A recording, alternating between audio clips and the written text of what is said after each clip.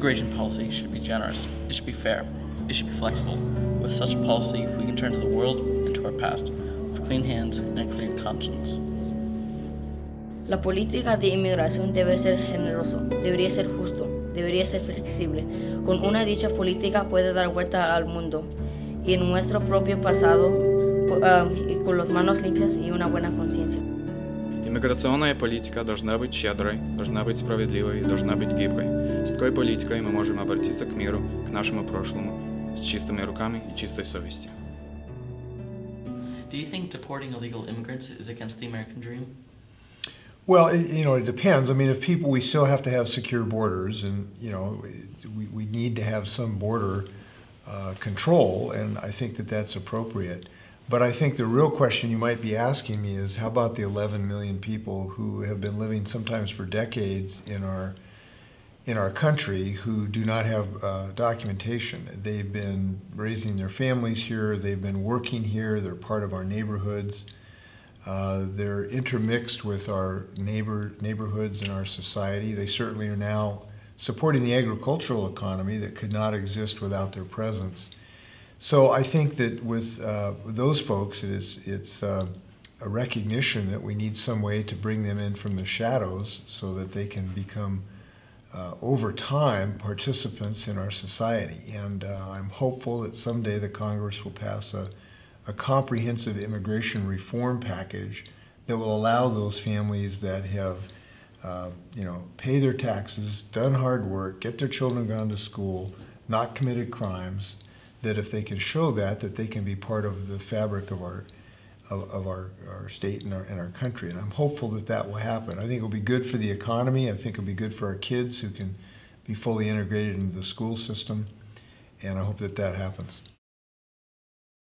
The big problem is immigration has become a radioactive issue for politicians. Nobody wants to touch it because it's so controversial across virtually the entire country. The big problem is people see the cost of immigration as very high and the benefits as very low. So in that situation, they want to get very tough on immigrants. In my book, Brain Gain, though, I take the opposite stance. I argue that the costs are lower than people perceive and the benefits actually are higher.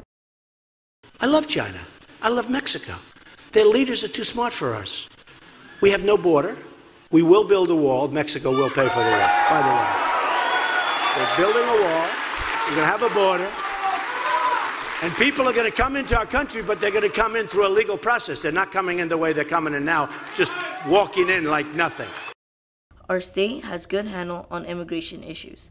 However, the debates on immigration at the national level has become heated. The points of view that different candidates have proposed are varied and polarized. We should open America to immigrants. Too many people in the world live without proper education, sustenance, and houses. I believe our immigration system should be rebuilt, and I believe we need to open up America to immigrants because we are indebted to immigration.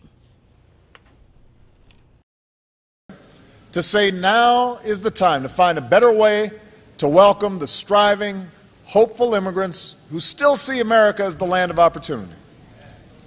Now's the time to do this so we can strengthen our economy and strengthen our country's future. Think about it. We define ourselves as a nation of immigrants. That's who we are, in our bones. Because when you talk about immigration, you're going to end up talking about racial issues, right? And so that always makes it a sensitive issue at national politics. It's something we have to talk about. But I think the problem is people are afraid to talk about it for being accused, well, if you don't agree with me, you're a racist. Well, if you do agree with me, then you're a wonderful human being. And that causes people to just kind of become very defensive.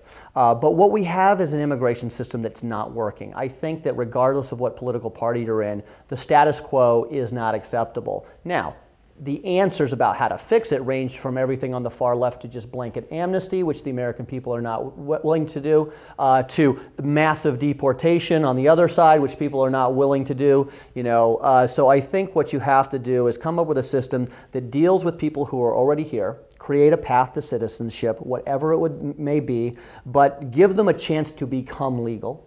And then what we talked about, create a better system that helps the next wave coming in do it without being forced into being criminals. And I think that our system right now almost forces people to be criminals.